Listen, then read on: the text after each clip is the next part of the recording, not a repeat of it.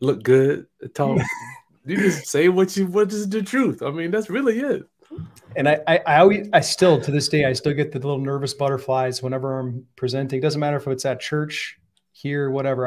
I still get it, but it's like a good energy. So I get charged up, get to come do it. I've heard it never goes away. I believe it. I think like the professional speakers and stuff, they must like really know how to control it. I just, I don't know. I just like to go in and have fun. You got to have fun with it. And you have to, in my opinion, you have to talk about something you know. If you know this stuff, it's like, you can ask me whatever. I mean, that's what I do every day. Yeah. Yeah. So we get to help a lot of clients with this stuff. And whenever I'm on coaching calls, people are like, well, Nate, hey, don't you have an agenda? Don't you have this? I'm like, no, I talk about what I'm doing that day, and then questions start rolling, and then I just start answering them. Like I just talk about what we're doing. That's all. It's so much easier if you just be who you are, do what you do. It's so easier, man. Yeah. Agreed. How's that? How's your new house coming? I was a little nervous today. Nobody was there when I went by. It's Monday. But I did see a passing inspection on the attic insulations dated for the day. Ooh, something happened. Progress. Yeah, I guess when they blow it, I didn't know you can't. Obviously, you can't, but I didn't think that the wall insulation goes in, you pass, and then attic installations is R38. I didn't know that it was two. You just don't think about it. So they have to put it in because it's not going to go in because the sheetrock isn't there to hold it up. You can't put it in. So, like, nobody's doing that. I crawled up in the attic. I see this. They have this little meter thing, and it shows how many inches it is, and it has a check mark there. So I felt good. Nice. Yeah, I don't know insulation. I got pinched once on fire caulking. Well, yeah, going through floors, you got to have that. I didn't know what that. I had no idea what fire caulking was. It's red, yeah. Yeah. And I technically, I was told later by another guy that I probably didn't have to have that, but it's because I didn't get along very well with one inspector. He tried to make us do something extra on the framing, and I'm like, well, hold on, like that's not code. It's not in the plans. Our plans are approved, and apparently inspectors talk, and then he told the next one, so the next one was twice as hard on me. Like, oh, okay. Yeah, they supersede plans. Now I just learned to bite my tongue and just let the contractors do what they're supposed to do. Yeah, be quiet, Nate. Yes. Quiet. They'll bait you in, though. They'll start talking, and then you're like, well, I don't know. Yeah. So, good evening, Roundup homies. We got 40 people on here. It's so good to see you this beautiful evening, January 9th, as we get rocking for the 2023. Nate, you had a good December. You tell me every time I talk to this guy, I tell you, Nate, he's like a real laid-back, kind of toned down type of guy. But I'll tell you, this man is a boss.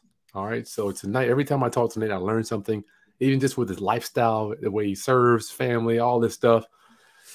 And you can learn something too, just from listening to it. I love hanging out with people that are smarter than me, richer than me, have more real estate, been around. So this is the time that I get to share my friends with you. Nate Armstrong, what's going on, homie? Hey, Chris. Hey, I so appreciate you making time for me to come and hang out, man. Thank you. Yeah, man, it's going to be good stuff tonight. So I am Chris Haskins. I'm going to be your co-pilot tonight. My mission and ministry is to raise your financial literacy through real estate investing and entrepreneurship. And this year is going to be crazy. We got a whole podcast coming. You see in my house. We got a whole video studio coming. Tonight, we're focusing on real estate. One of my loves. I love real estate. Don't like it. Love it. Don't like it. It's just a love. It is a necessary evil, in my opinion. Nate, how do you feel about real estate? Is it like a love-hate thing for you too, or is it like you just love it to the bone?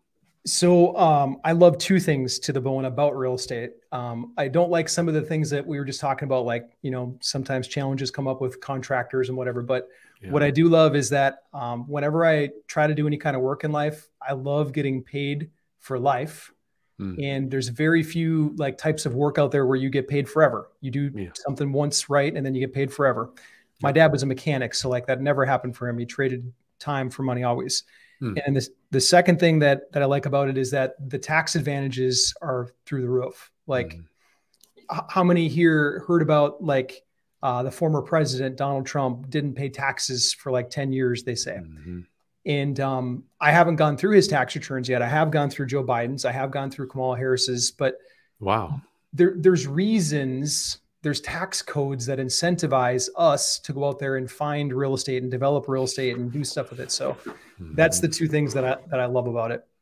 Get paid for life, and then there's tax incentives, big ones. Something, brother. Yeah, it's amazing. Truly amazing. I love real estate. Can't live without it, but sometimes it can really, really be a little challenging. Like that little knife, just turn it right there. Tenants, toilets, trash, dealing with all those crazy stuff, inspectors and all that stuff. Yeah, it's part of it. So yeah, Part that's of it. part of it. Part of wealth management, right? Wealth management. You got to deal with it. So get your questions in for Nate. He's going to be going over something truly amazing: locating real estate, how to buy and getting paid to upfront to buy real estate. Nate, what crazy stuff you got going on, man? As usual, most people, the trailblazers, always do things that are right on the edge. So we're going to talk about getting paid upfront to own rentals. It's something, and I know that concept, it probably sounds too good to be true. And believe me, I was a skeptic when I first heard about getting paid upfront to buy rentals, but it works. The credit cousin, nice. Bring them in. It works. It works really well. And I apologize for the green halo that I have going on here. I'm in my home office right now. We just got done doing birthday cake and all that kind of stuff. Whose So birthday is it? it's my birthday today. What? Yeah. I get to hang with you on my birthday, man. They happy birthday. Thank you. So Happy birthday, Nate. my wife and my boys, they took me to the zoo yesterday, and then today we had neighbors over and did the whole birthday cake thing. And so here, Look at this. I get to do a virtual broadcast tonight. You're working on your birthday. I'm having fun on my birthday. So That's true. That's true. It's a little different. Like, so my dad from northern Minnesota, like I helped my dad as a kid in the garage working on stuff. And so like that was work to me. Like you get your hands dirty and greasy. And now like I go look at pieces of real estate and I negotiate stuff and I buy stuff and I get paid. And like it's just a different kind of work. So like I love what I do. That is a different kind of work. Well, happy birthday, Nate. May you be blessed with many, many more healthy years, my friend. Thank you. Thank you, man. Look at this. Everybody saying happy birthday, Chris. Birthday cake. Andre, happy birthday. Thank you. B.L. Wharton. So it's my birthday desire for everybody here that I can actually serve. I want to like show up big time and show you something that I wish someone would have taught me 20 years ago. And so the main focal point that I want to hit, Chris, is we'll talk a little bit about finding deals, good off-market stuff. But the real main one is making sure that people understand that there's a way to get paid up front to buy real estate. Sweet. Let's do it. You want me to bring you in on the slide, Nate, or you cool? You just talk? Okay. Yeah. Okay. Cool. So as Chris said, if you've got like questions and stuff as we go, you feel free to use that question bar. We're hanging out. We're live. So I'm happy to go through anything as deep as you guys want to go. Yep. And as we get into this too, it's going to help me to know how deep to go. Let us know in the comments. If you're new to real estate investing, type the word new. If you've done some deals, tell us how many deals you've done. That'll help us to know how deep we should go. So if you're new, type new. If you've been doing this for a while, tell us about how many units you've done. Then we'll know exactly what level to cover the scope on this. Okay. Good idea. Wazam, Chris. Nice.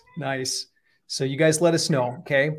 So I'm going to skip like my background, my bio, in case you're like curious to know a little bit. You can Google search us later. My bio is not important. I want to make sure we deliver for you, but you can Google search Home Invest. I had the blessing and privilege of co-founding that company. We've won some pretty cool awards with that business, Home Invest. But the real thing is that I'm not that smart. I'm not like some prodigy or genius. What I figured out early on, though, is how to surround myself with really smart people. And so my ACT score, as an example, was the average for the state of Minnesota, the average. And so I hung out with people in high school. And then when I went to college that were smarter than me, and I just kept learning from them, what they were doing, what their parents were doing. And that led me to the spot where I've literally been blessed to be able to do millions of dollars worth of real estate deals. But it was all because of having a really good like support network and team around me. Okay. I jumped in then after I got up and running in this business. I jumped in and I did a big development project. I co-signed a loan for a really big developer in Chicago. I'm not from Chicago, but the project looked amazing. And that developer ended up walking away from it about 6 months in. And so at the time, I was a brand new dad, brand new husband, scared out of my mind because this project was failing right in front of me. And I didn't know what to do. So I had to rebuild really quick. And so this is the journey that I went on to figure this out, how to get paid up front to do this stuff. Okay. I did some wholesaling. Chris, you ever done wholesaling? Yep, I do. I still do it sometimes. Yep. Yeah. And wholesaling can be good. What I learned really quick though, is that it's like you're running on the hamster wheel, and the minute you get paid, you have to get back on the hamster wheel. Yep. And so for me, like, it just wasn't going to do it fast enough. And then I tried to get into fix and flips, but because of that crash development project, I just didn't have enough cash to like float some of the stuff. And then I tried to get into short-term rentals. Short-term rentals, it was again the 20% down payment plus furnishing them. It was just a little bit too much. So for me, I was looking for the vehicle that I'm about to show you, and I found it from someone, and he called it SLP. Okay, it stands for selecting a property, finding a loan, and finding a partner, a silent partner. And I'm going to map out all of that. And it literally was a total blessing from God, and it was good people around me. But we got to go from, I had $19,600 left in my bank account to the point where we did a little bit over $1 million in a year. Wow. Yeah, it was total lift. And this is how it works. Okay. So this property right here, this is a property that I bought probably 2.5, maybe 3 months ago. West 2798 State Highway 64 in Medford. This is a 4-unit building, beautiful little property. And what I want to do is I'm going to use this property, and I'll use a couple other ones just to show you how this works so that you can go out there and replicate this stuff. Okay. So this property right here, the day that I bought it, the day that I closed on it, I had about $1,000 out of pocket. Okay. I paid $500 to an inspector, and I put up about $500 earnest money deposit. The day we closed on it, I was reimbursed the earnest money, and I was reimbursed the inspection fee. And I got a wire back to my bank account from the investor that partnered on this thing for $20,000. Okay. So I got paid to buy this property. Wow. Now we collect about $3,100 per month. We've got taxes, mortgage, stuff like that.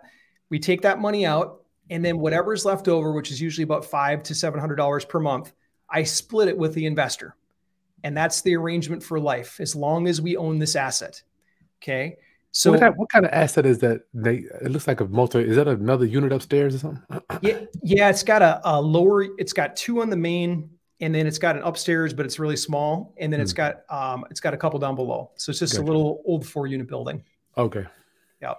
Nothing fancy, nothing at all. I'll show you, like, we just closed on a 38-unit building not that long ago. We closed on one that was close to 80 doors about 6 weeks ago. I'll show some of those, but I want to like really drive this home for people so you can see, like, you don't have to go tackle the big ones. You can if you want to, but yeah, I didn't make this stuff. I didn't create this. The guy I want to give credit to is, his name is Bob Lux. He's a developer in Minneapolis, Minnesota. Some of the biggest projects in the city of Minneapolis are done by this guy. If you have ever seen a Minnesota Timberwolves game or a Minnesota Twins game, those stadiums, they're built right next to a section of downtown called Block E. Okay. Block E, when I was working with Bob, this is back in 2010, Block E was purchased by Bob. The guy that sold it to Bob, he had just paid $130 million to develop Block E, like $130 million. And so Bob bought this thing, and I'm talking with Bob, And I'm like, Bob, how on earth did you come up with the down payment? How did you come up with 20, 25, $30 million as down payment? And how are you going to fund like your carrying costs? And I'm asking all these questions. And Bob's like, Nate, hold on. He's like, that's not how these projects work. And I'm like, what do you mean? He's like, well, actually, Nate, the day that I closed on Block E, I got paid $2 million. I'm like, what? On closing day? How did you get paid on closing day? He's like, yeah, Nate, I'll get paid now from the rental income we're deriving from it. I'll get paid for the rest of my life as long as we own and control that asset. And I'm like, please tell me how on earth up to this point in my career, I had been running around borrowing hard money, which I don't recommend to get into, but borrowing hard money and doing a whole bunch of other stuff to like try to make deals happen. And Bob is across the table from me telling me, I just got paid $2 million to close on this piece of real estate. And I'm like, please show me this stuff. And so then he maps it out for me. It's SLP. If you're taking notes, write this down. If you're not taking notes, I really encourage you to participate in the comment section, like type this stuff out, because study after study shows that when you engage, when you write stuff down, you'll remember it more later. And the last thing that I want from you guys is to forget this stuff in a week, because this is probably the most profound piece of real estate knowledge I've ever been taught by far. Okay. S stands for select a property. Pretty straightforward. You find a killer deal, a really good one, the kind that Chris teaches you how to find. Okay. L stands for leverage. That's just a fancy word for finding a bank loan. Okay. And then P stands for partner. I want to call that person a silent partner, someone that just wants to come in and contribute their cash and just make a return. They don't want to do what you, Chris, and I do. They don't want to have anything to do with that. They just want to put money in and make a passive return. Okay. You get these three ingredients, and then you start doing deals like Bob Lux is doing in downtown Minneapolis. Maybe not to the size right off the bat, but this is the formula.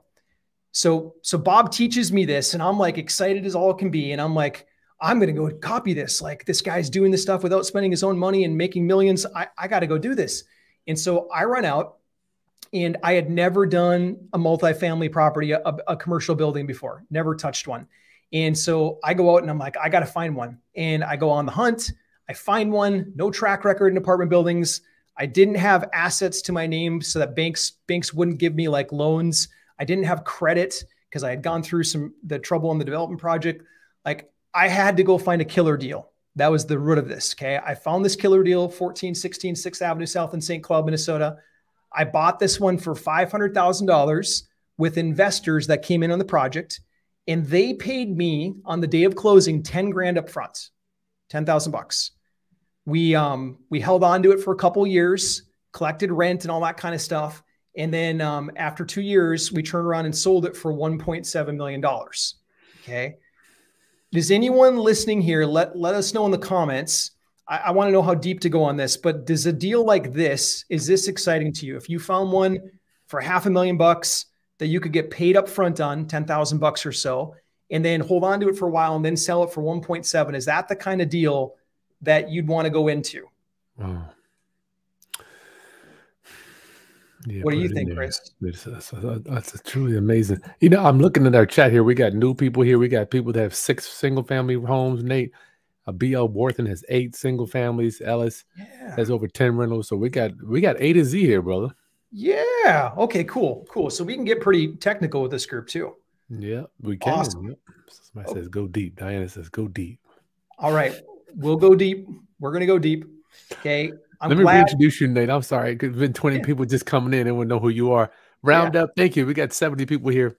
Tonight, Nate is going over a strategy that I'm not familiar with. So I'm learning. I get to introduce you to the people that I know.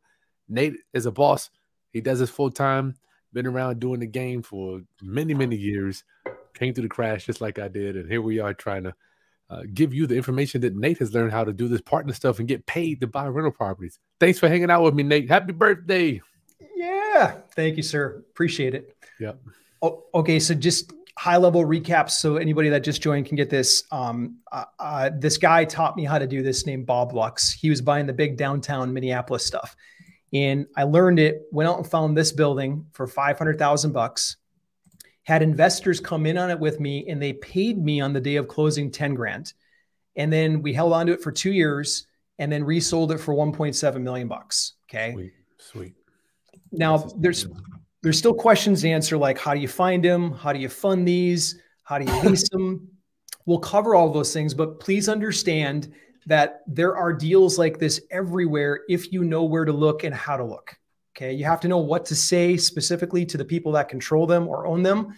But this method that I'm showing you right now, if you could put me back in time 20 years ago and get me restarted in real estate, this is the only thing that I would do. This is the only thing that I do right now. This is the method that I would take to the bank forever. Okay. Cool. Next, I showed this to these guys. This is Ryan Hill and his brother, Austin Hill, and their two lovely brides. And when they first came to me, they were buying rentals the traditional way. They were saving up down payments and then living off of a little bit of cash flow. And they both were stuck working full-time jobs. They just couldn't break the full barrier to full-time real estate. And I showed them how to do this. And first it was Ryan that was able to break free from his job. And then Austin shortly after. He left a job as an engineer to get into full-time real estate because they learned how to get paid up front to buy these things. Now, I emphasize that because a lot of people, they think in their mind when they get into real estate that they have to do this out of their own bank account. And it's just simply wrong. You don't have to.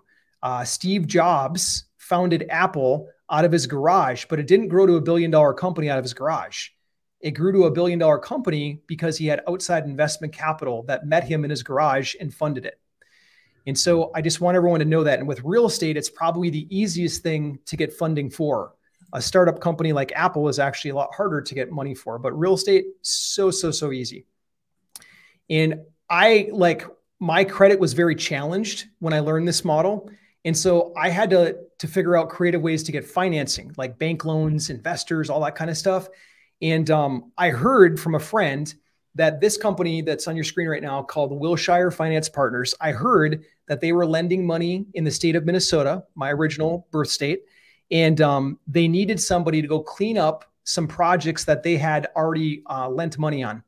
And so I reached out to them and I'm like, hey, I heard you guys got some projects up here that you need help with. I think I can help you. And all I'd ask in return is that you loan on my projects. And next thing I know, I was in a meeting with Thomas O'Brien, one of the fund managers. I Google searched this guy before I went to the meeting. He's a big deal. Like he was literally an advisor to the Reagan administration in economics. Super smart guy. And I take an elevator up to go meet him. It's one of those elevators that stops on like the penthouse floor. I'd never been in a penthouse in my life. My dad was a mechanic. Like it was over my head, but I walked in the meeting and I was totally honest with them, just spit it all on the table. I'm like, hey, I know how to fix these properties. I do, but I don't have any credit and I don't have any cash, but I promise you I'll fix your properties. And if you guys will keep lending to me, then I'll be your best client ever. And he's like, Nate, calm down, man. Calm down. I understand that you're good at what you do, and no problem on the credit, no problem on not having assets. We'll lend you as much money as you want. All that I want to make sure is that you've got 20% down, which I'll talk about how to get that in a minute. Okay. You got to have 20% down and the deal has to be good. I don't care what your credit is. I don't care about your assets. The deal just has to be a good deal. And I'm like, okay, all right. I walk out of that meeting. Within 2 days, I get this proof of funds letter, unlimited funding. I just had to follow his rules. Okay. 20% down. And it had to be a really, really good deal. That was it. Now, so everybody knows, and I know that Chris knows this, but so everybody knows, like, it's really easy to get funding like this now, as long as you find a killer deal. There are hundreds of lenders now just like this. Okay. Money follows the deal. Exactly. Yeah. I didn't know at the time, but I was like ecstatic. I got this proof of funds letter. Let's go.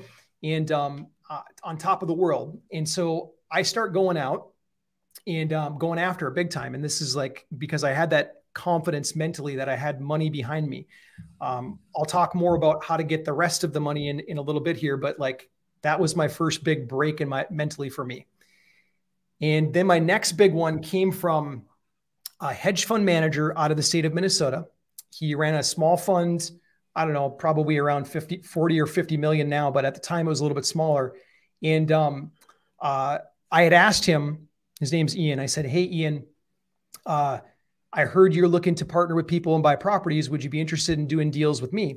And he said, hey, let me come look at what you're doing. He came and looked, and then we ended up partnering together.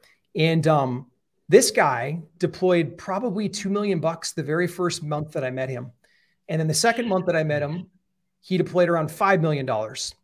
And then he came to town and he wanted to go and meet the flooring guys for breakfast. He wanted to meet the leasing guys for lunch. He wanted to meet the property manager for dinner, and he wanted to meet the carpenters the next day. And like, he had this plan of meeting people. And so I stopped him on day 2 and I'm like, hey, Ian, like, I love that you want to meet everybody and all that kind of stuff, but I just have to understand, like, most investors, when they come to town and look at properties and whatnot, they come look at properties and they're on the next plane out. What's with you wanting to meet everybody? And he taught me this really important rule. Okay. This is really going to apply for a lot of you that maybe you're in a market right now that is tough to get deals, or maybe you're in a place where you're trying to do everything yourself. Ian said to me, he said, Nate, real estate is about people. Yeah. People. It's a people business. Yeah. He said, Nate, you could get me a $5,000 house in Milwaukee, but that doesn't mean it's a good deal. That might be a bad deal. It might be a terrible deal, because if I can't get somebody to fix it, if I can't get somebody to manage it and some good people to pay rent, then that house is worthless to me. It's a liability to me. And so it's all about the people. Yeah. I took notes that day like no other mentally. I locked it in a little bit. It's really what let me go from being like a local person to doing it in other cities. And eventually we expanded to the point where we got to 7 different cities, and we're running crews in a lot of places. And it was really because of Ian. And I just want to like plant that seed for anybody. I don't know who needs to hear that right now, but you don't have to do all of this stuff yourself. There are really good people. Even like getting into contracting. Chris and I were just chatting a little bit about his personal home that he's building right now. And Chris is the GC. He's not the GC, but he's there all the time checking on stuff. And when you get into investment properties like this, just know that you can hire professionals to help you. You don't have to go at this all by yourself. You can get a property manager that can then look over the contractors. Like there's ways to do that. And so that's what I really learned from Ian. And it let me, it is. You know, Nate, let me cut. I'm gonna cut you off. But Ron LeGrand taught me that I didn't even know this. He was like, Chris, do you know that there are people that do this better than you? I'm like, you know, and it's like when they told me that, I'm like, you know what? I'm really not that great. I mean, it's just it's sobering to know that, you know, you're just a human. Yeah. I'm like, the people that we hire, they're literally better than us at what they do. Yes. Yes. It's so true. Leave it to Ron to just be blunt like that. Yeah. Ooh. Okay. So yeah, let that be a freeing thing. Learn that from Chris. Okay. On your screen right now, this is Andrea and her husband, Chip, and her son. Andrea came to me back in 2012. She bought this property from me, came in with all cash, paid full market value for it. And she was just kind of a rare breed to like come in and buy it full cash. And then she wanted another one the next month and another one the next month. And like every single month since I started to like really get to know her, she was buying properties. If not from me, then from somebody else, like constantly. And I asked her one day, I'm like, how are you doing this? And she said, I'm following this SLP model. And I'm like, really? Like, what are you doing? And then she told me, she's like, Nate, I spend all of my time focusing on just meeting with people that have cash that want to invest passively so then I can come buy properties like this. And I'm like, and you can just pay full market value and not have to get in the weeds with any of the contractors or anything. She's like, yeah, that's what I can do. And in case you're wondering like how that turned out for her, Zillow says that this house is worth like $210,000. Zillow is not the be all end all of valuation, but it'll give us a ballpark. Yeah. She got this one. I'm going to tax records now. She got this one for $75,000. At the time, that was top of the market prices. Now, I know there's 2 reasons for it. We can call it appreciation. That's reason number 1. Reason number 2, we can also look at the devaluation of the US dollar. Yeah. Starting since 1913, when the Fed was established, I won't get into a political talk on this, but when the Fed was established, we've had our money devalued. The more that our government prints money, the less each dollar becomes worth. That's just kind of what happens. In fact, if you go back to the passing of Jesus Christ, there had been over 400 currencies in that timetable. Okay. In that timetable of 400 currencies, guess how many currencies are left? No, I would say none. Yeah, that'd be a good guess. About half. Oh, okay. Shit. About half. So 50% of them just went away. And now I'm not saying that like the US dollar is going to go away tomorrow, because I don't think that, but you can just look at this graph. Like it's the writing's on the wall. So what that means for us is we have to find assets that will go up in value over time. We have to find assets that are hard assets that preferably pay us dividends or rental checks every single month. That's the only way to fight. Like you can't just hold on to cash under your mattress. It becomes worthless. Mm-hmm. And so going back to Andrea, this lady's smart. She's super savvy. She's buying apartment buildings and stuff the same way, single family houses. She's just bringing in investor capital and buying them, even if she has to pay full market price for them. Now, there are ways to get below the market price, which we're going to talk about. But she was buying at full price and she's still making a killing. Okay. That leads us to the next part, which is finding killer deals. Okay.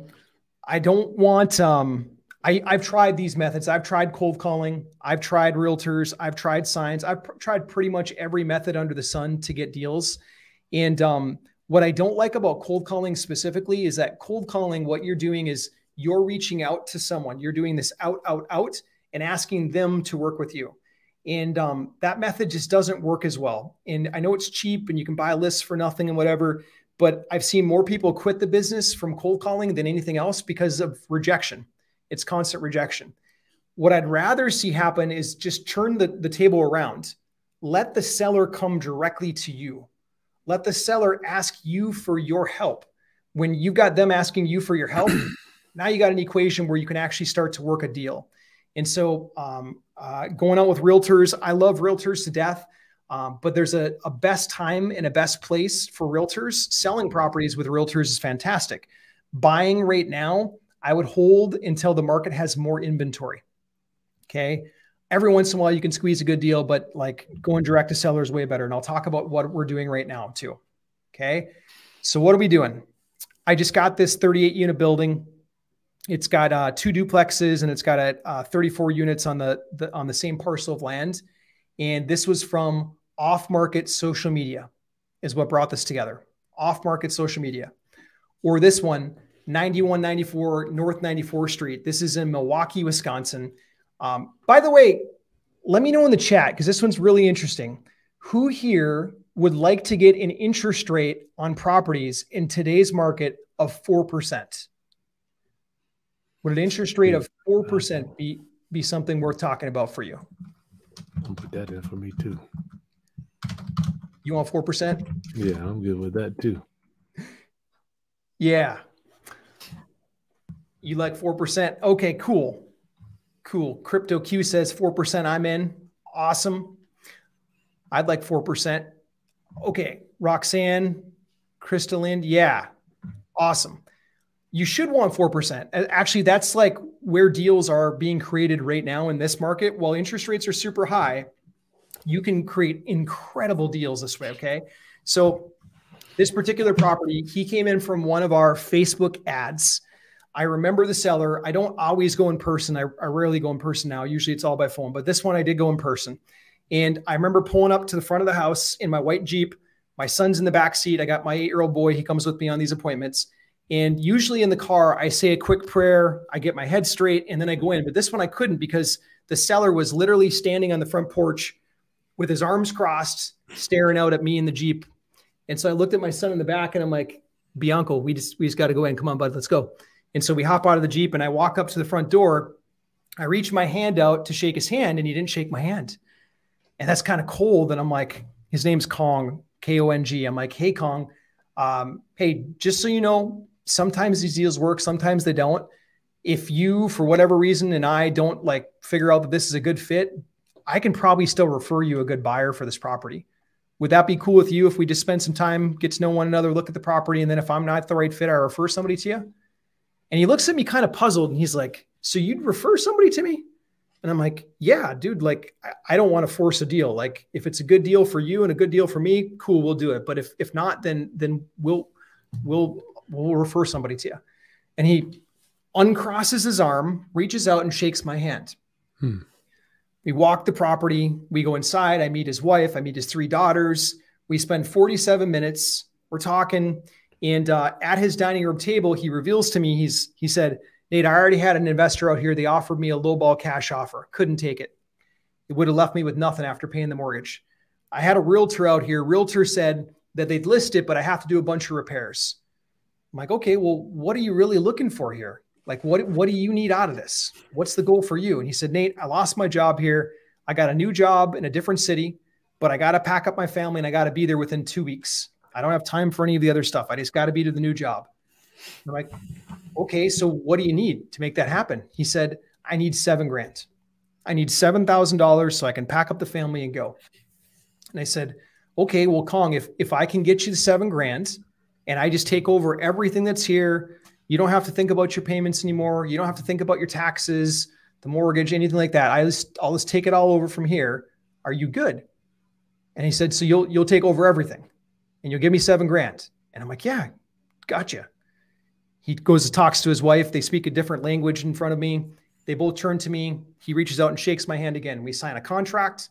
I took over his property that day. 4% interest rate. This is the interesting part. So I gave him the $7,000. I took over his mortgage, $118,000 mortgage. That doesn't mean that I went to his bank and signed paperwork. All that means is that I wrote an agreement between my company and him that I was going to pay his mortgage payments from my company. Okay. And his interest rate was at 4%, one of those really good 30-year fixed mortgages. Yeah, perfect. I paid the title company $3,000 to record the transfer and the sale, some taxes, things like that.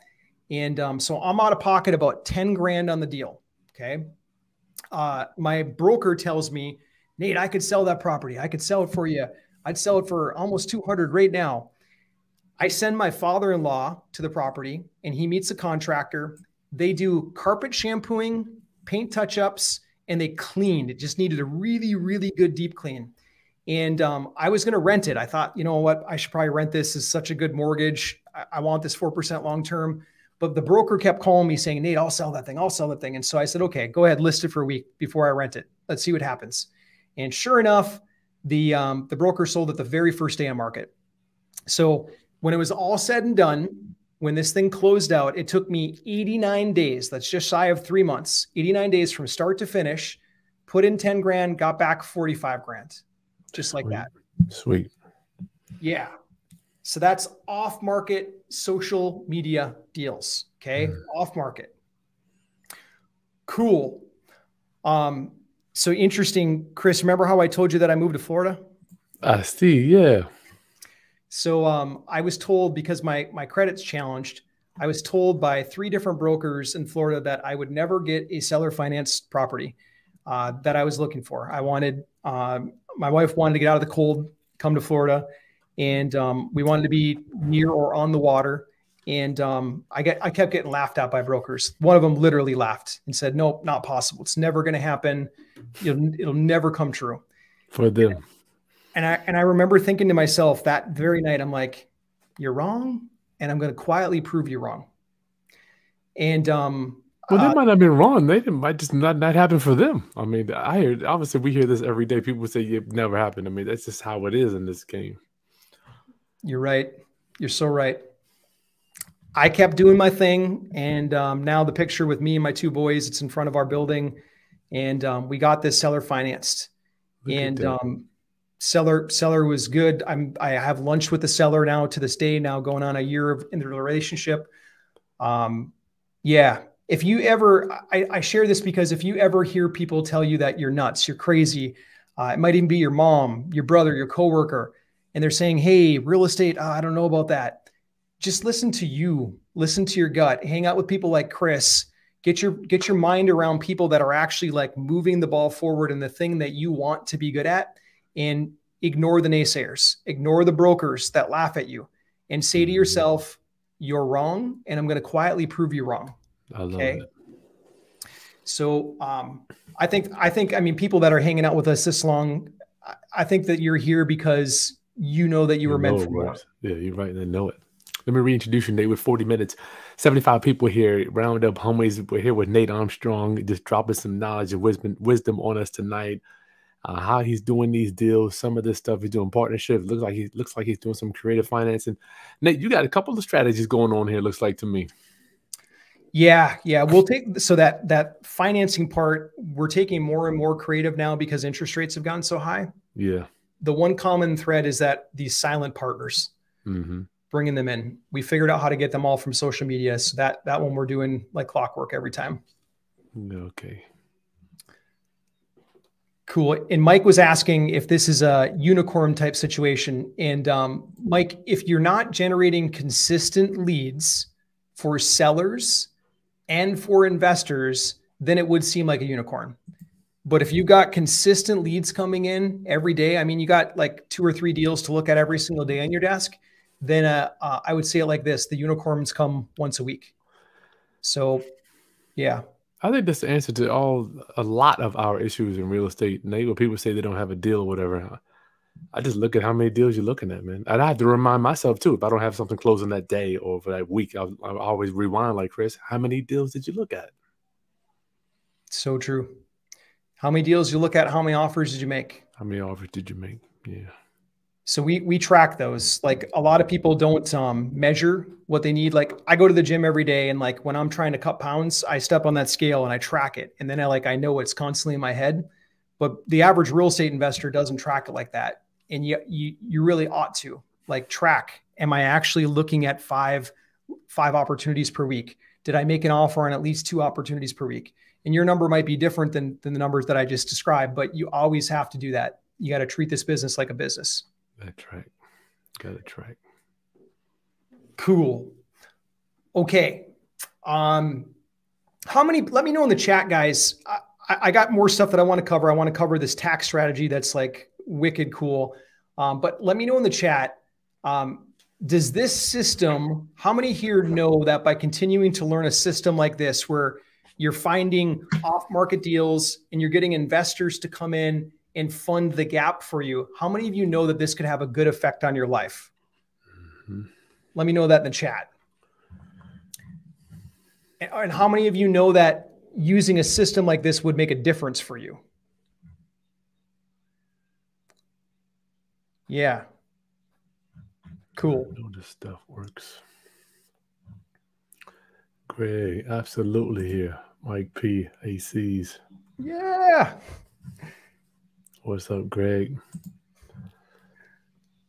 So we're gonna keep training here, but would it make sense to you that we can't cram in an hour session? We can't cram 15 plus years worth of knowledge in 1,400 plus real estate deals?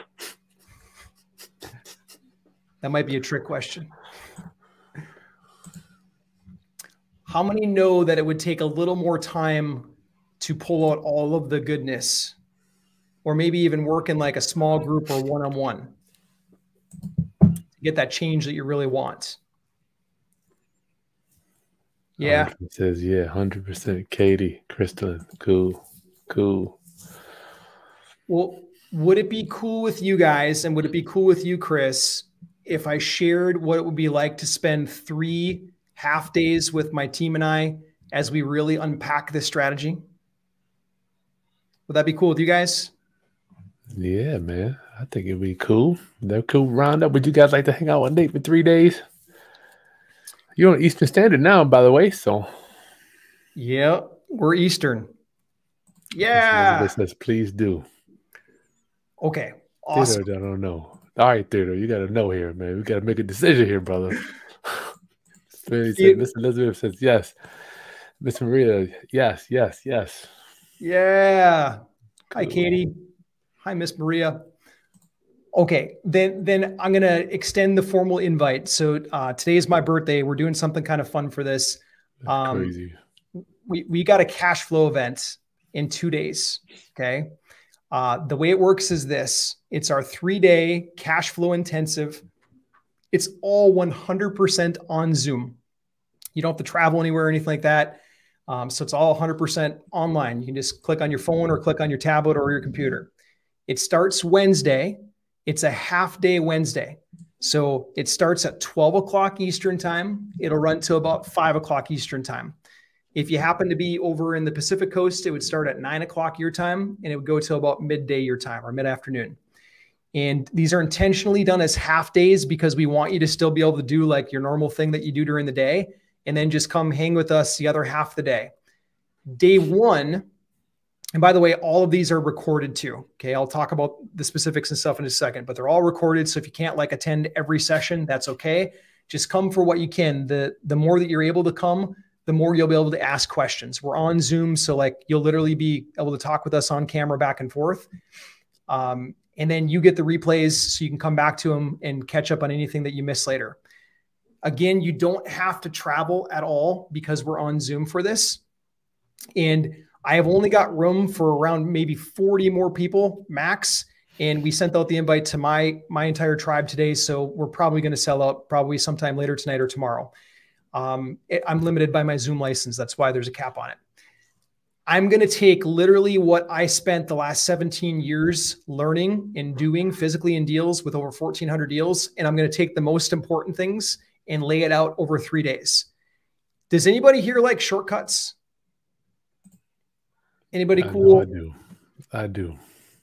Chris, you're a shortcut guy? Anybody like shortcuts? Anybody else like shortcuts too? I know I do. Awesome. So what we'll do to shortcut for you guys is on day one, we're talking all about finding deals, killer off-market deals. I won't be showing you anything like on-market stuff. It's all killer off-market methods to get deals. So for people that don't understand that, Nate, what's the difference, just so they have a clear picture of what you're talking about, on and off? Yeah, you're right. Thanks for stopping me. So on market would be listed on the MLS with a real estate agent. And there's nothing wrong with that. But the challenge right now in today's market is that when something gets listed, it's not just you that sees it. It's like tens of thousands of other people in the same city as you that also see that property. And so what happens is that they end up pulling the bid price up. Oftentimes you get into multiple offer situations. Oftentimes with real estate brokers in the middle, you have to pay big earnest money checks or waive your inspection period. And I'm not a fan of any of that stuff. I like to work directly with the seller. I want to be able to sit down with them one-on-one at their kitchen table or the dining room table and work out a deal. That way there I can really understand what their situation is. So we're going to be showing you on day one of this how to get direct to the seller, how to work with them and not have to go through somebody else in the middle. Okay. Sweet. On day two of this, what we're doing is we're going into the money side of the business. So if you're curious, like how we're pulling out the lenders or how we're pulling out the private, these folks that come in that I call the silent partners, day two is all about that. How I'm funding my deals. That 38 unit building that I just showed you, I didn't have to inject cash into that. In fact, the day that I closed on it, I got a wire sent to me for $40,000. I had investors that wanted to fund that deal. I got a bank on it that doesn't care about my credit score. They don't care about my assets because I found a killer deal, a really, really good off-market deal. And so day one, find the deal. Day two, find the money. Day three, we tie the whole thing together and take all questions. Okay. In addition to that, I'm going to give you my lenders that are non-recourse lenders. Chris, should we talk about what non-recourse means? Yeah, please. That's huge. So if you've ever had like a bank come to you and say like, hey, I got to check your credit. I got to check your assets. I got to know your firstborn child's name. They don't really say that, but kind of feels that way. I'm not talking about those banks. I'm talking about banks. I'm also not talking about hard money lenders. I'm talking about a bank that they're used to doing projects for people that don't want their credit at all involved with the project. They just want the lender to look at the property. And so my team has spent a lot of time, it's been a couple of years, building up relationships with lenders that fit that criteria. We call them non-recourse lenders. These are lenders that you could use IRA funds with. They're lenders that you don't have to put your own money into the deal. You can bring other investors' money. These are like the cream of the crop lenders for our world. I'm going to give you that list. You won't have to spend 2 years working on it. Sweet. Thank you. Thank you for that one, Nate. Yeah. I'm also going to throw in my personal banks that I'm using. I just closed a $780,000 bank loan with one of them. They're credit unions and community banks. My assistant spent 3 weeks calling hundreds of credit unions and small community banks. And she found the ones that said yes to it. I've got an extensive question list that she asks. She found the one that said yes. And then I got on the phone with them all and double checked them. And so I'm going to give you that as well as part of this. Is that cool? For coming to the event? Coming to the event. I want people stacked. I want them to have everything that they could possibly need. Sweet. And by the way, too, this is not like some big $2,000 like webinar course or anything like that. It's literally, it's less than the cost of a dinner, and 100% of the net proceeds go to a charity. So yeah, I'll talk about that in just a second too, if that's cool. Yep. Cool. Next part. So we talked about the agenda a little bit, covered there. I'm bringing some pretty cool friends. Chris, if you're open to jam any of those days, we'd always love to have you. I know you're a busy guy with your building your house, but we'd always love to have you. But we're bringing Chris Strickland, closed 1,600 deals. Kate Whetstone, 500 virtual deals. So I'm bringing some pretty powerhouse players. Okay. How many here would like to have a copy and paste document that had exactly what to say on social media, so you could just copy it and then paste it, and then you could get sellers coming to you? Wow. Yeah, I like that too. Swipe file. That's the magic with Dan Kennedy. Always have a swipe file. Just cut and paste. The swipes. So I've been testing, and I paid a copywriter a lot of money to like test and test and test. And now we figured out which ones actually bring the deals. And so you get that as well with this. Okay. Man, thank you. Okay. Good stuff cool. Here. Swipe files, the PDFs, you get the whole works. Okay. And you get to work with myself, my team. And the reason that I'm doing this, by the way, is because I'll tell you now, it's $47. Okay. It's $47 because we're raising money for a nonprofit called Home Invest Kids. If you're curious about what the nonprofit does, it's a Christian homeschool resource center. And we do these trips called Fishers of Men, where we take fatherless boys and bring them out with godly men to teach them some good godly principles. We're also in the process of negotiating a youth camp. So that's what the nonprofit does. I don't want to take your cash. I know Chris doesn't want to take your cash, but Chris let me come on here and talk about this today. The cash is 100% of the net proceeds will go to the nonprofit for this $47 ticket. And, but my ethical bribe to you is this: you come help us with the nonprofit, the $47, and I will go full out for 3 days and I will teach you this stuff. You will walk out, you will get my script. This is we call it our $40 million offer script. It's literally breaks down all 5 phases of the call. A lot of people think like, oh, it's got to be easy just talking to a seller. And they make the number one mistake. They jump into price right away. How much are you going to pay me? I'm going to pay you $317. And they fumble the ball right there. It's over before it even starts. Like, got to redirect them. Yeah. Yeah. So like, we're going to teach you during this event, like you actually got to build rapport with them first. Number 2, you got to understand what their outcome goal is. Have they got a new place yet? How much is their mortgage balance? What's their interest rate? What's the term of we're going to walk you through that step by step. Okay. So how many of you would like that? How many would be like to actually go through that step by step? Anybody want to hang out with Mike on this 3-day thing, step by step? That's a cool little $40 million outline. Offer outline. Yeah. That's, and it works. Sweet. It works so well. Cool. So you get everything. Addition to that, we do laser coaching at this event. So literally whatever challenge in real estate you're having right now, you bring it to us, let us hear about it. And then we're going to coach you right on this. If you're comfortable coming on Zoom with us and talking all that kind of stuff. But I want to make sure that 100% of questions are answered. When I say we play full out, this whole ethical bribe of getting you to help the nonprofit, Like we play full out. I will make sure that every single question is answered while you're at the event with us. Okay. Cool. I want to cover, Chris, I got one more thing to cover, but it's okay if I put the link in the chat for Yeah, people. well, if you guys, when you're ready, so might as well get signed up now. We're here in 50 minutes. We've been here. The link's in the video description. You can get signed up right now. I wouldn't wait now. He said, I think you've got the Zoom. Your license on Zoom probably goes up to X amount of people. I'm not sure, but Nate's 3-day cash flow intensive is in the video description. Don't think about it. It's going to be costing a tank of gas to get into this thing, Nate. I appreciate you for putting this all together. I know your time is valuable, especially coming on your birthday, brother Nate. Thank you. Thank you, Chris. I appreciate it, man. So you see the link? It's floating across the screen. How Chris is describing. It's Home Invest Kid. Well, it'll be in the description for you guys. Is that for the nonprofit there?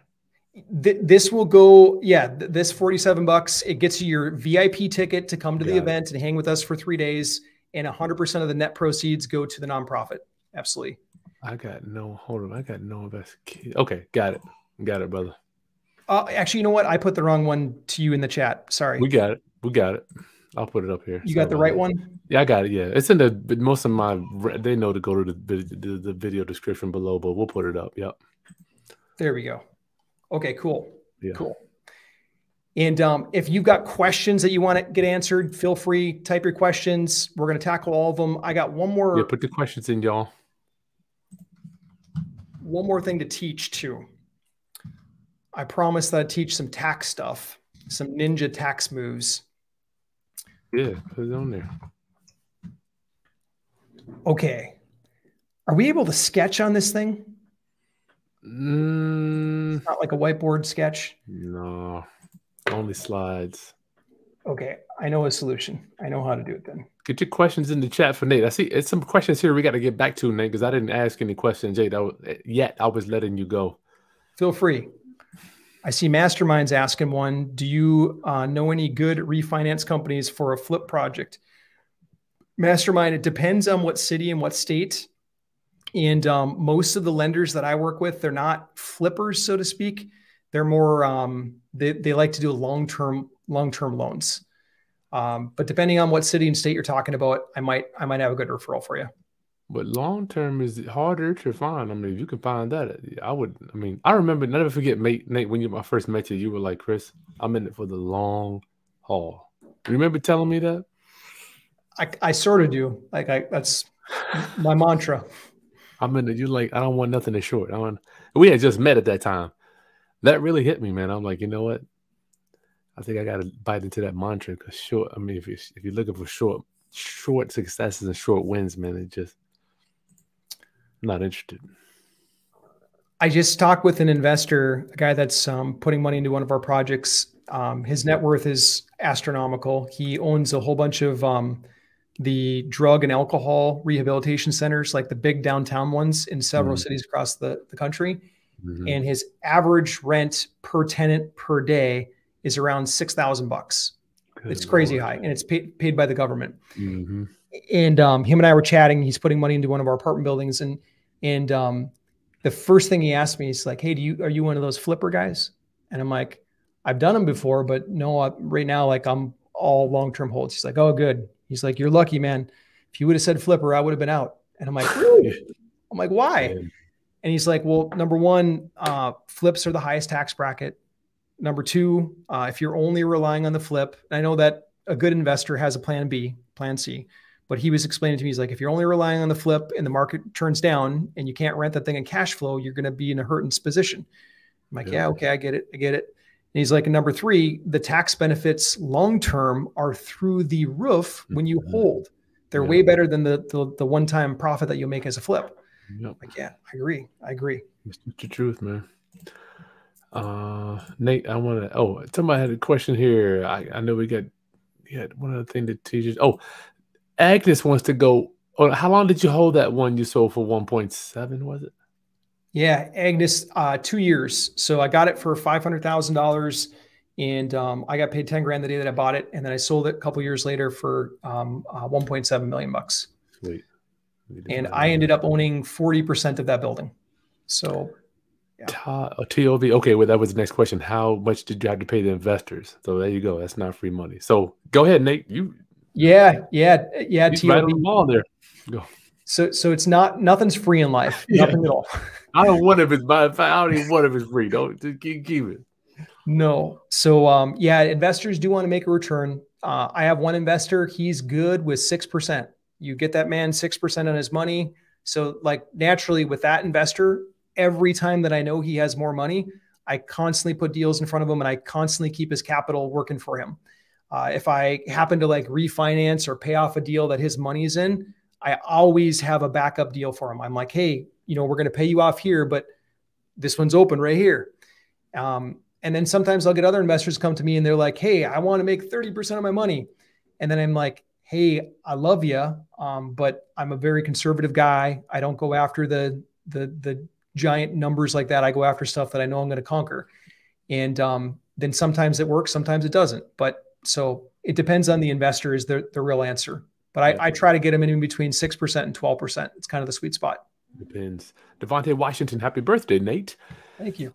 What's the difference between this, what you're doing, and private lending? Excellent question, man. Yeah, it is. It is. And I apologize, Devontae. I should go into the weeds a little bit more. We got a group that's ready for that. Not all groups are, but you guys are. The Roundup crew is sharp. Yep. Okay. Private lenders, you're taking their money as a debt and you're paying them interest each month or each year, whatever you structure with them. I don't like to take a bunch of debt on projects. Just not my nature, not after going through the development fiasco that I went through. I like to take a partner on the project. So I have them come in as a partner of mine. That way they're during the period of stabilization, like when you buy a property and it needs to be cleaned up before you put tenants in. During that period, I don't have to pay anybody anything. Like I can coast through that period without writing any checks to the investor. And then after it's stabilized, then usually my checks start to them. I'll pay them part of the monthly rent that comes in. So Sweet. I take these people as partners. Sweet. Big difference, Devontae. Big difference, my brother. In Devontae, I find it way easier to get a partner than a lender. Mm-hmm. Here's psychologically, like when you're able to say, hey, come in alongside me for the investor, for whatever reason, in my experience, like they gravitate towards it. They're like, oh, you're going to let me ride around the bus with you.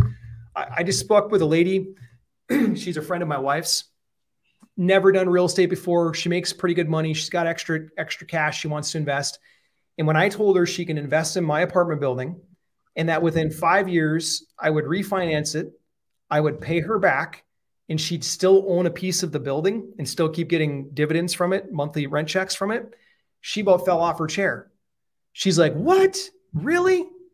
That's how that works? And she's like, I had my brother-in-law offer me to be a lender on his flips, and that looked okay, but this sounds way better. I want to do this. They love that. It is better. Let's see. Now you get your water there, brother. Let's see. Nate, y'all give Nate a thumbs up for this. Coming and working on his birthday. Let's get you out of here, man. Golly. Fiona, did you do a subject to deal without? Would you do a subject to deal without an attorney? That's a beautiful smile, by the way. Yeah, she's a pretty lady. Fiona, I'm not an attorney, but I'll tell you what I do in my real life. I use, if it's my first transaction in a state, I always use an attorney, always, because I just want to get their paperwork. I want to make sure I'm not missing any disclosures, all that kind of stuff. And for the couple hours of work that I pay them for, might be like $600 or whatever, $800 if it's an expensive attorney. If they cover my butt on everything, it's well worth it to me. Yep. So don't think about it. Yeah. Don't even think about it. Oh, unicorn. Round up, get your questions in, and join Nate's 3-day cash flow intensive training. It's just a couple of less than a tank of gas. That video is in the that link's in the video description while we're getting the Q&A.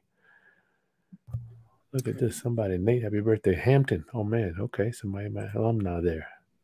What up? I like a white wall. Man, so much stuff. How you looking on time, Nate? I know it's your birthday. You got to be doing something here. No, we're good. We actually have had a lot of people join us, so awesome. Cool, Okay, cool. We are at Go ahead. 136, and we cap at 150. Oh So we're boy. at 136. Nate, just for JB, sometimes they don't see it in the link in the video description. What's the times again? Yeah. Starts at 12 o'clock Eastern time, and it'll go till about 5 o'clock Eastern time. Cool. If you got more questions and whatnot, then we stick around and we'll answer the questions. But about 12 to 5 each day, Eastern time. Somebody at Big Soda's trying to get a recommendation for an attorney in Minnesota. They're trying to get an inside track here. Yeah. Big Soda, I'll give you one because I got one and he's really good. Brian Holscher. Just look up Title Nexus. Title Nexus. Tell him you spoke with Nate and Chris.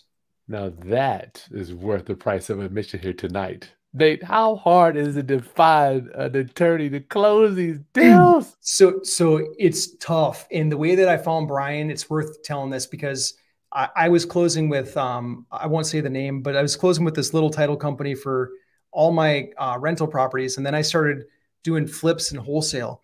And I went to her and I'm like, hey, I want to do a wholesale deal. And she looked at me, she said, Nate, that's illegal. And I'm like, what? No, I heard from somebody else you can do. She's like, no, Nate, that's illegal. You can't get into that. We don't do that kind of stuff around here. And I'm like, really did that too. I've heard that too. I just about like cried inside because like, I'm like, what? No. And so I started asking other people, I'm like, hey, who in town like knows how to do this stuff? And they're like, Brian, Title Nexus, Brian. I heard it from like 3 people. So I'm like, I got to go meet this Brian guy. And I sit down with him and then he sketches the whole thing out for me. Like, no, this is how it works. And Brian is good. He's legit. Title Nexus. It's an attorney that owns a title company. So you kind of get a double whammy. It's really, really good. That is so cool. So who asked that? Big Soda, give us a thumbs up for that, man. Very rarely are you able even to get a referral from somebody that's actually used them because, you know, there's so many, everybody's in different states. So I don't have anybody in Minnesota, but that was a blessing there, Nate. Thanks for being a blessing, brother. Absolutely. Look at that. Diane is signed up. Welcome. Welcome, Diane. And Diane's asking, is that like a double closing? So a wholesale deal would be that. Yeah. And we'll cover that at 3-day event too. I'll sketch that out, how we're structuring these, because you got to understand there's 17 different ways to structure this stuff. You guys have probably heard things like subject to. Have you also heard the wrap mortgage, land contract, contract for deed? And so it's important for you to understand those because when you go and meet with the seller, the more that you know, the more you can serve them. Yes. There's a lot of sellers right now that need your help. Oh, a lot of them. They're not making out into the news quite yet, but I got a good friend runs a big construction company, and he's crushed it. The last 5 or 6 years, he's made millions of dollars every year. The last 2 times I bumped into him now, all in the last month, he's getting his butt kicked. And I just saw him a couple of days ago. His name's John. I'm like, John, like, how's it going, man? What's going on? He's like, Nate, you'd never believe the number of people that are defaulting on paying me and my team for fixing their property. I'm like, what do you mean? He's like, no, I can't collect money. I go do the work and nobody wants to pay. I'm like, wow. What changed? He said, I don't know. He's like, literally in the last 2 months, it just changed. It's 180-degree different. People used to pay me just fine. And now all of a sudden they stopped paying me. This is right now. Right now, right here, right now. He's asking me if he can help promote some of the stuff that I can do. And he's thinking about shutting down his construction company. Oh my Lord. Yeah. That's rough, Nate. It's funny how real estate can really change quick. You know, you don't notice it till you've been in it for a while. Mm-hmm. Yeah. And so right now there's people hurting. And if you learn exactly how to structure these deals, you can serve them. You can help them. Absolutely. When Kong came to me, the seller that I showed you on that deal, he literally was at the point where he was just about to walk away from his property. He's going to let the bank take it. He didn't have any other options. He was out, didn't want to put money into the place. He's just going to walk away, let it go into foreclosure. And so I stepped in and I handed him $7,000, which he wasn't going to get otherwise. And I saved him from getting a foreclosure on his property. It would have ruined his credit for at least 7 years. So you can do that. You can serve people, especially during markets like this. This is probably the biggest time that you'll see in the next couple of decades to be able to serve sellers. Now is the time, y'all. I've been talking about that, Nate. I saw this 2 years ago. I saw it coming, man. I'm like, you know, if you've been around the block, you can kind of hindsight, you know, see how things are coming. So it's here right now. Now is the time. All right, hit it, Nate. You got some other Slides, let's get you out of here, brother. Hang out with your Yeah, family. we're good. Okay, so I'm going to sketch this. This is a tax strategy that I want everyone to really know and understand. And it's important to understand the context on this too. I'm drawing out the letters Sarah, and I'm sorry, my handwriting's not good because I'm drawing with my finger on the mouse trackpad. I learned this, so I start getting ramped up. I start getting fairly good at this business. This guy comes to me and he says, "Hey, Nate, I'm making really good money right now, but I'm getting taxed heavily. I'm looking for things to offset my taxes." And I'm like, "Okay, well, how can I help?" He said, "Well, if you can invest in real estate the way that you're doing it, but follow my team's input, then I want to partner with you and do a lot of deals with you." And I'm like, "Okay, well, what does that look like?" He said, "Well, you're going to have to come down to my family office and talk with my team, and then we'll get you off to the races." And I'm like, "Okay, cool." I go home that night. I literally Google search family office. Didn't know what it was. Family office is a place where basically wealthy people have their money managed for them. Okay. Attorney, financial planner, CPA. I call them the smart people. Okay. And so I go down with him to go meet the smart people at their family office. And they say, "Hey, Nate, present what you do." And so I get up and I basically showed them what I just showed you guys. I showed them how I'm buying these properties, fixing them up and doing my thing. And then they're like, "Oh yeah, that's great. That's great. Okay, we want you to keep doing the same thing, but you also have to apply the Sarah strategy." And I'm like, "Okay, cool. What's the Sarah strategy?" They're like, "Well, it works like this." And I'm like, "Okay." First one, S stands for secret savings account. Sorry, my handwriting is terrible with one finger. So I'm going to abbreviate secret savings account. I'm going to come back to this one because this isn't purely tax. But I'll circle back around it. I want to get to the tax ones. Okay. Okay. The next one is accelerated depreciation. Let us know in the chat who here has heard of accelerated depreciation. Accelerated depreciation. If you haven't heard of it, just type no. If you have heard of it, type yes. Accelerated depreciation. Okay. Accelerated depreciation. Roger, I'll recap that for you too. Roger's asking, I just ran into a meeting. Can you recap what the 3-day event's about? Yeah, 3-day event's about finding off-market deals. That's all day one, literally killer off-market deals. We'll show you what we're doing on social media to bring them in like wildfire. Day 2 is about finding the money for all the projects. And day 3 ties the whole thing together. They're half days, 12 o'clock Eastern to 5 o'clock Eastern. $47 is the admission. 100% of the net proceeds, they go to the nonprofit that we're sponsoring called Home Invest Kids. So that's kind of the high level on it. And there's a description link that's dropped down there in the description. You can. And Roger, you can always just rewind the video back. We're not going to take this down, so you're good to go, brother. You do have another. You do have to join by tomorrow though, because he's only got like 12 spots left. We're at 139 right now. Cool. Okay, so accelerated depreciation is what we're talking about right now. So the smart people say, "Nate, this is the first move you need to add to what you're doing." I'm like, "Okay, cool. What is that?" And they said, "Well, Nate, every time you go get one of these properties," I'm just going to sketch a simple house here. "Let's pretend that this house is worth $100,000 for simple numbers." I know those of you in the coastal cities in California, New York, you're like, "What? That's not possible."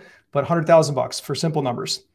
The smart people, they explained to me that this can be depreciated over 27 and a half years. And so basically, this isn't an exact math, but this will give you a good ballpark. You can take this $100,000 and divide it by 27 and a half, and it's going to be somewhere around $3,000 per year that can be deducted. And what they explained to me is that based on their client's tax situation, this would be an immediate write-off for him. He could take his other income that he was making over here and have it offset by this depreciation over here in real estate. And I'm like, "Okay, cool. That sounds awesome." And they're like, "Well, Nate, it gets better. When you go get us one of these bigger buildings like this, the government lets us depreciate these over 40 years. And to give you an example, a real life example, we just closed on a 78 unit building. And that 78 unit building per year is $500,000 of depreciation. $500K. Okay. So smart people, CPA, they map this out for me. They're like, so get as many of these as you can. We're going to depreciate them. And I'm like, so excited. I run straight to my CPA and I'm like, hey, the smart people, they just told me this. Like, why aren't we doing this? I need to do this for my taxes. And my CPA looks at me and says, well, Nate, you don't qualify for that. And I'm like, what are you talking about? The smart people just said that anybody qualifies for this. Why don't I? They're like, well, Nate, you do technically qualify for it. Yes, you do. But the problem is that when you sell the real estate, you're going to have to pay all that money back. Depreciation recapture. Yeah. Yeah. And so I'm disappointed. I go back to the smart CPA and I'm like, hey, my CPA just said that I'm going to have to pay all this money back. And then he looks at me and he says, Nate, yeah, if you don't know what you're doing, you do. And I'm like, well, what does that mean? He's like, well, Nate, we got this thing called you guys let me know in the chat. I know that this crew will get this. 4 numbers, something 4 digits exchange. What is that? Oh, let's see. My roundup homies know that one. Exchange. There's 4 digits. When you sell a piece of real estate and you defer the taxes forever, what is that called? When you sell a piece of real estate and you can defer the tax forever, what's it called? Blank exchange. What is that, y'all? Yeah, the blank exchange is 4 digits. Yeah, Dante, look at this. There you got it, man. Woo! Yeah. Good for you got it too. Yeah. Yeah. Good.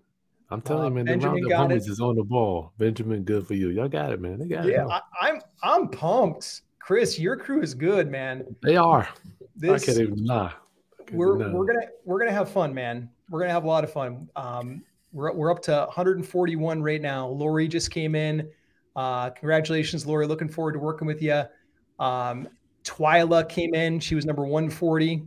Congrats. Looking forward to working with you. Yeah, we're going to have fun. When you guys are this sharp, this lets me go really, really deep. So I get to have more fun. I won't have to hold anything back. Sweet. Okay. So smart CPA looks at me and says, yeah, if you don't know what you're doing, you have to pay it back. And I'm like, well, what do I got to do? He's like, Nate, have you ever heard of a 1031 exchange? I'm like, well, yeah, I've heard of it. He's like, that's what we're going to do. If we ever sell one of these assets, we're going to do a 1031 exchange, and you can literally exchange until you die. And when you die, the tax basis is reset to 0. When you hand that property down to your children, they get it at a 0 tax basis. All the taxes that you deferred forever, they just get wiped out. Wow. I go back to my CPA and I tell my CPA that, and we ended up changing CPAs the next year. So I share this with you because if your CPA was anything like mine, like you got to make sure you're working with the right CPA. So smart CPA like set me straight on all this. The other thing that he told me is he said, Nate, and the odds of us ever selling one of these properties is slim to none because we're going to depreciate them for all 27 or 40 years if it's commercial property. And the values on them are going to go up more than likely each year, or at least over a 10-year span. And additionally, the mortgage payment is fixed. It's not going up, but rents are going up. So that means cash flow is going up. You would be crazy to sell these assets. That's what smart CPA said to me. I'm like, wow, I get it. Okay. And then they mapped this one out for me. Repair versus replace. Who here has done a scope of work with a contractor? Anybody here ever like looked at a scope of work or looked at the written statement of work with a contractor before? Yeah, they're intense, man. Yeah. A good one is. So smart CPA is mapping this out for me. And he says, hey, Nate, when you're going through those scopes of work, when you're meeting with a contractor and you have the option of repairing something or replacing something, I always want you to be repairing it whenever possible. If you got to replace it, we understand, but just whenever possible, do a repair. And I'm like, well, what do you mean? What's an example? He said, well, Nate, hardwood floors. You get into the place, you got the choice of ripping them out and putting in new floors, or you can sand the existing floors and stain them. If you sand them and stain them, that's a repair. We want you to do more repairs. Like, okay, well, what's the benefit? How does that work? And he said, well, Nate, when we rent out this property the same year that the work is done, 100% of repairs are deductible this tax year. So with our client, if you've got a $50,000 scope of work on a single property and half of it is repairs, we get to take 25 grand and knock it off of our client's taxes this year. I'm like, I get it. I get it. So who here, let me know in the chat if you saw Donald Trump didn't pay taxes for 10 years, something about his tax returns being out there. I saw that. Chris saw it. Yeah. Did you guys see it too? Who here saw that? Anybody Donald else Trump, see that thing? no taxes, 10 years. So I haven't read his tax returns yet. I have read Joe Biden's. I have read Kamala Harris's. I'm a geek like that. I jam pretty on geeky. that. Well, here's the thing. Like, these are all policy makers, right? And success leaves clues. And as soon as I can get my hand on Donald Trump's tax returns, I will go through them. I will spend 2-3 days going through them, whatever I have to, because they say that he wiped out his taxes for 10 years.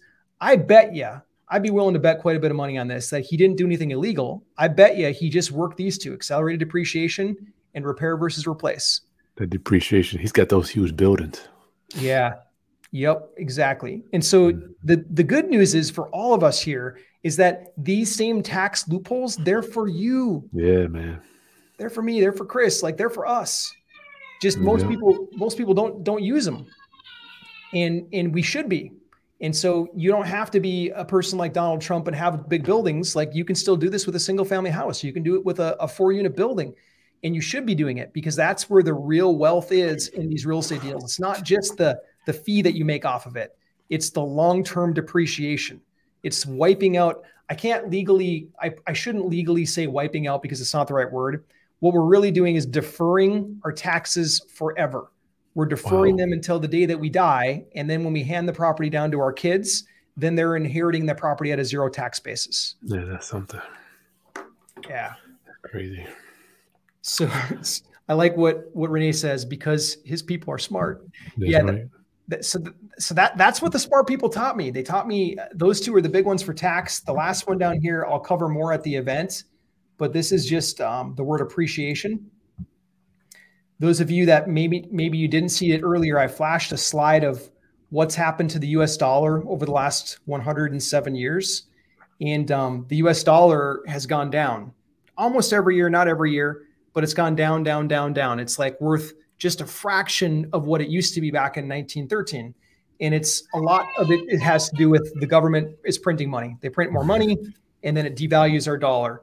And so the smart people were telling me how to pick properties. You got to pick properties that we're going to see good growth.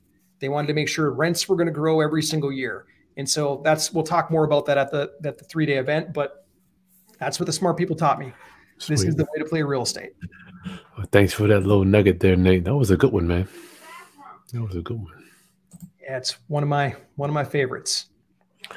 All right, guys, we get signed up in the video description. You're going to be with Nate for 3 full days. I get to hang out with him. Obviously, I've known him for quite a while, so it's an honor that anytime that I can get the man here to talk. And let me tell y'all, I don't do this stuff.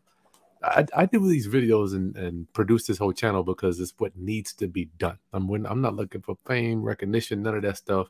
It's the message needs to get out here. For my opinion, we don't run in the same circle, so I get to bring these type of trainers and actual practitioners to you, because I realize that Nate might not be in the same circles that I run in. So when I go to these trainings, I get to hang out with him and bring him back to share the good word with you. And Nate, thank you, man, for sharing this stuff with us, brother. It's my pleasure, man. Yep. All right. Is there anything else you got to Nate, or leave us with, Nate, or where are you at? Well, Josh just asked a question too. Oh, he's saying, another question? Sorry, when you got a partner, how do you end up getting 100% ownership if you want to keep the asset and not have a partner for life, if you want to end up with more cash flow? So Josh, you can write that into the deal going in. You just got to be upfront with whoever your potential partner is. Let them know, like, hey, my intention on this deal is to bring you in short term, but I'm going to cash you out probably at this mark, for the 5-year mark, whatever it is.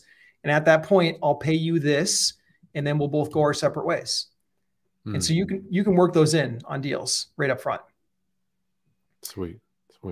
Just best practice, just do that stuff up front. Like if you're planning to do that, just do it up front. And then people appreciate that much more. They don't like to be surprised. Investors don't like surprises. They want to know what's going on right from the get-go. They want certainty. Yeah. Look at this deal said I helped her a little on the subject too. One on the finance. Okay, that's good. That is so cool. I'm happy to do that. That is so cool, Deal. Deal Betty. Yeah. Good for you. We appreciate you, Kenny. Go ahead, Nate. Oh, I see the questions. Man, they popping in here. Okay, he got the crash out. Is that a cash out refi? That's John cashing. Nate, Josh is asking. So Josh, let's just pretend, I'll give you an easy example. We have a 38 unit building we just bought. We have a bank loan for $2 million. We have investor money of $1 million. Okay. 5 years from now, if I wanted to pay off the investors, then what I would do is I would go to a new bank and I would do a refinance, just what you're describing, a cash out refinance. I'd bring in a new loan, probably for around $3 million. That'd be enough money to pay off all the investors and pay off the original bank loan. And then I would just have a new loan on the property. So that would be a cash out refinance. So yeah, you certainly could do that. Yeah, that's one way to do it.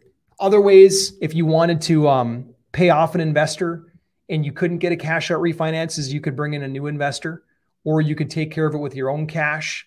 There's other ways that you could do it, but whatever you want to do, you can do. Sweet. All right, Nate. Anything else you want to put in here, brother? Katie's got one more. I see. Okay, Katie. These things are popping up slow. Go ahead, Nate. Hit it. Do you know anything about a document that can be given to the seller if they need proof that they are not on the deed any longer? You're talking about when you're taking over their property, right? On a creative finance situation. Sub 2, I guess. So, Katie, Chris has probably got another method for this, and this really depends on the state that you're operating in. And so you're going to want to make sure you seek like local legal counsel before you actually execute the deal. My preference, if I were working with you, is I'd probably take you down the route of doing a wraparound mortgage. A wrap will give the seller what they need to prove that you're making payments to them every single month. That's something that they could even take to, like when they're applying for a new loan, they can walk into their new mortgage loan officer and say, "Hey, look, my other property, it's taken care of. This contract right here says I'm getting a payment every month that covers the expenses." So I would do a wraparound mortgage in that case. All different ways to skin a cat on this creative financing is, Nate, that works. You're still taking over the debt, and you're just putting in the instrument. I'm presuming you're just putting in the instrument to show what you're doing. Exactly. Yeah. Yep. And now some people will ask, well, hey, will they get qualified for financing? It really depends on their lender. Mm-hmm. Some lenders want to see that that's a seasoned contract, meaning you made monthly payments for a certain period of time. Some lenders are like, yeah, that's good. Let's go. So it really depends on the lender that they're walking into. Thanks for dropping that on us, Nate. Somebody wants your CPA. Mastermind wants to know your CPA name. Happy birthday. You want to share that, Nate? I don't know, man. I'm not putting you on the spot, brother. My CPA is like a mid-sized one up in Minnesota. I don't know if that would do any good for anybody or not. So when Nate says mid-size, I promise you, it's not a mom and pop operation here. He's being politically correct with his words. Kenny D wants to know, how often are you raising rents, Nate? Kenny D, as often as it's fair and reasonable, I like to keep tenants. So it's usually every other year is when I look to raise rents. I find that when you go in year after year, it really rubs people the wrong way. But if you go every other year, then people receive it pretty well. There are exceptions to that. I'll give you an example. One of the buildings that we just bought, the rents have ran up a lot since they started printing so much money 2-3 years ago. Rents have gone through the roof. And as have insurance costs, mortgage rates, everything else, inflation is running rampant. Taxes.